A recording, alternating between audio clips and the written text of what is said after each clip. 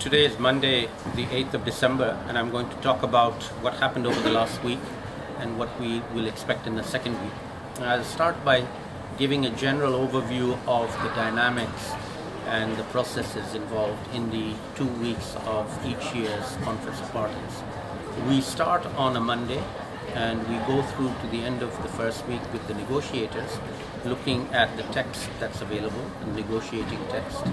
And then in the second week, the ministers start arriving on Monday, and then they take over at the higher political level to try and resolve anything that was not resolved at the negotiators level. Many people feel very disappointed at the end of the first week because of lack of progress.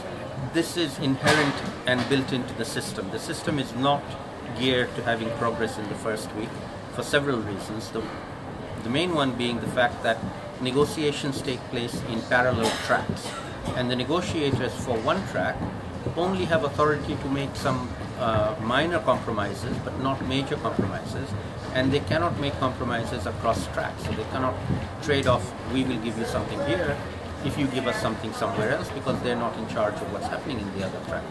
Only the minister can do that when he arrives. So once he or she arrives, so once the ministers come, all the tracks come together and the horse trading starts. So one country says, all right, I'll give you something what you want on track A, but you have to give me what I want on track B. That's how deals are done, and everything is a deal and a compromise, and it is everybody giving something and getting something in return.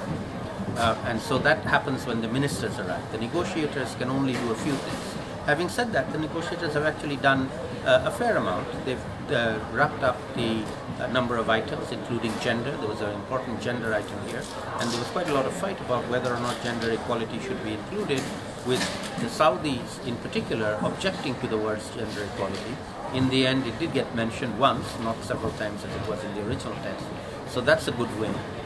There are several others that have also been resolved on adaptation and loss and damage. I won't go into the details now, but to mention how the dynamic shifts from week 1 to week 2, from when the negotiators are negotiating detailed text to when the leaders and the ministers arrive and they start doing political deals, and that's where we are now.